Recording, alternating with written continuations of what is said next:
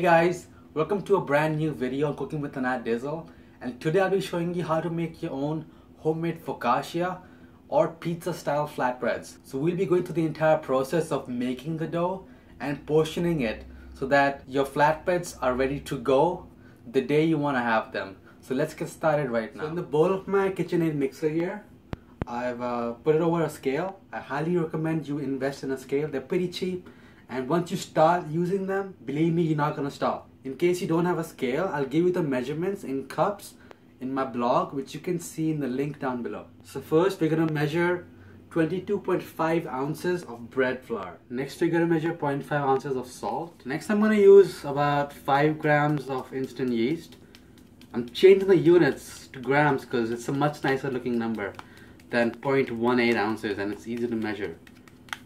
So 5 grams of instant yeast. Following that, measure about an ounce of extra virgin olive oil. So now add in your water and start mixing at the lowest speed. We want our dough to be quite soft and sticky, and you want to knead the dough in your mixer until it no longer sticks on the sides of the bowl, but it still sticks at the bottom. You can see here, our dough is really sticky right now, and you may need to add some more flour to firm it up. But your end product should still stick a bit at the bottom, but it should be clearing the sides of the bowl. So I'm going to start adding some more flour while continuing to mix. So as you can see now, our dough is still stuck to the bottom. We want that to happen. We want it to be quite soft and sticky, but it is clearing the sides of the bowl.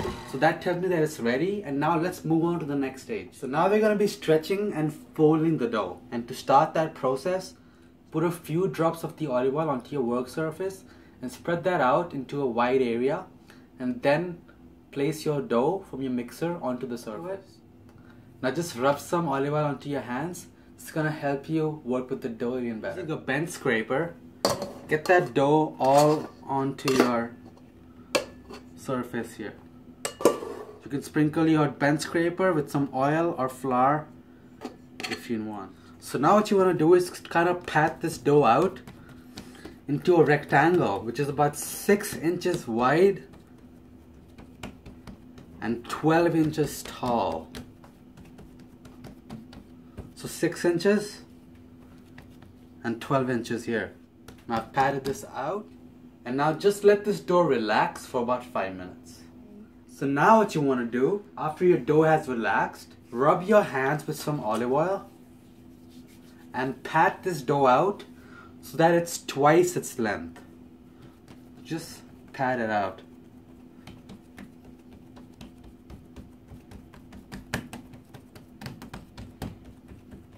Try to make sure that when you're patting it out, that you don't end up with something which is super thin on one end and super thick on the other. Try to maintain the thickness. For those who are measuring with the scale, this should now be 12 by 24, or roughly that. So after you've patted it out, we're going to fold it. This technique is called stretching and folding. So you're going to fold it onto itself into halves like that. Fold this, and what I like to do is turn it over so that the seam side is down. So we folded it back into a rectangular shape. Now what you want to do is spray it with some olive oil, and now loosely cover it with some plastic wrap. Now let this sit and ferment for about 30 minutes. So now just repeat the same process 2 more times, and then we'll get back into the process. So after the third stretch and fold procedure, we end up with something looking like this, like a pillow. So here I have this 17 by 12 inches sheet pan, and I've brushed it with some olive oil.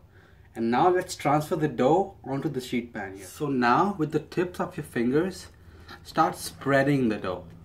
And you want to spread this out so that it covers the entire surface of this pan. If you feel like you are stretching it out, but it's coming back down like you see right now, it's resisting the change, then just let this sit, cover it with a damp cloth, and let it sit for about 15-20 minutes, and then proceed again so that the dough has some time to relax, and then you can further shape the dough. So there you have it, guys. Just, it's all spread out. Don't worry about the corners that much. And if you want, for a big party, you can bake this whole thing, and it's going to be the ultimate party snack. But for this video, I'm going to be cutting this into 4 pieces. But before that, let's cover this with some saran. And now, place this into your freezer. And you want to chill this until it's almost frozen, so that you're able to cut this and easily transfer this onto saran wrap and wrap it up and store this into your freezer and have it whenever you want it. Take out the wrapping. So it's a little bit frozen. It's kind of firm. That's what you want. So there's your flatbread, and it's almost completely frozen to the point that if you try to press it, it does punch in a little bit, but it's still hard, and you want that to be able to transfer it. So using a rubber or silicone spatula, just kind of detach the corners from the pan since it's going to be stuck on it.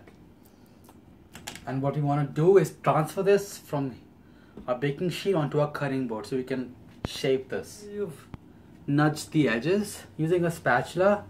Just kind of slide it in gently, slowly. Take it out of the pan. Just displace it. So after you've taken it out, make sure you take it off whole and that there are no cracks. So once it's off, you can either cut this into 4 halves. That's what I tend to prefer. I've tried 6, and the flatbreads tend to be really small and puny that way. So let's cut this in a half.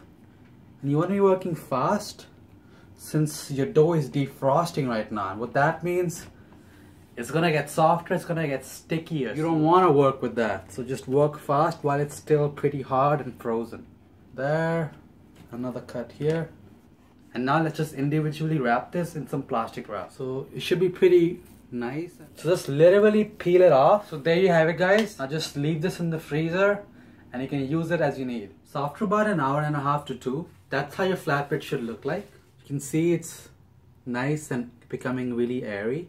What you want to do is kind of spread it out a bit, gently pushing it out with your fingertips. You don't want to smash it. You want it to be airy. It's going to help make a really nice crust and help it to rise. And there you have it, guys. In the upcoming video, I'll be showing you how to actually make these flatbreads into the most delicious lunch or dinner. So stay tuned for that. Be sure to hit the bell icon down below to get notified when that awesome video is up. And leave me a comment down below if you would like me to make a specific flatbread. Until then, I'll see you guys again on the next one. So now add in your water and start mixing at the lowest speed.